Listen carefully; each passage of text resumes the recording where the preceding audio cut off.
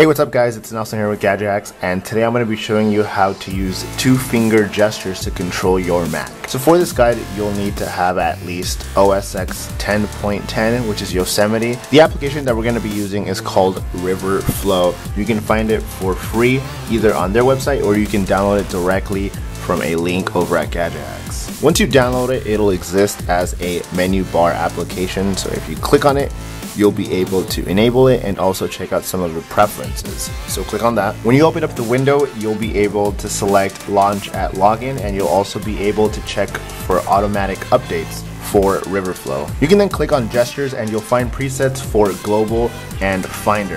If you set any gestures for global, that means they'll work across your entire computer, so it doesn't matter if you're in Spotify or you're in Photoshop. Whenever you use the two-finger gesture, it'll work across the entire computer. From there, whatever app you want to add, all you have to do is click on the plus sign and then you'll be taken to your application, so you can select any of them. I'm going to choose Chrome and Spotify, but I'll be focusing more on Spotify. So here are two gestures that I've created. When you use these gestures, you use them with two fingers and you use them on your trackpad. So I'll be showing you that in a little bit. Here's one that I've already created. This is to go to the next song, and I also created a shortcut to go back to the last song. So click on the plus sign right here, and here you can select the gesture that you want to use on the trackpad. There are 17 to choose from, so I'm going to select this one, and then you can give it a title. So I'm going to be creating a shortcut to mute the song. So I'm going to call it mute. From there you can select the action that you want. Other than keyboard shortcut, you can also open a URL or open a file, as well as run a shell or Apple script if you want to mess around with that. I'm just going to do a keyboard shortcut, so now I'm going to enter it. So I click on here, and the command for mute in Spotify is Command Shift down. So I've entered it and I'm going to press OK.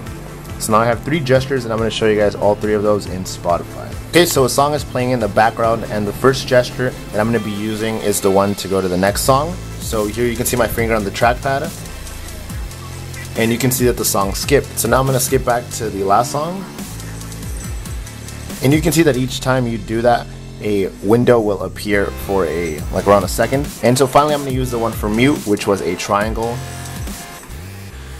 And you can see that the song muted.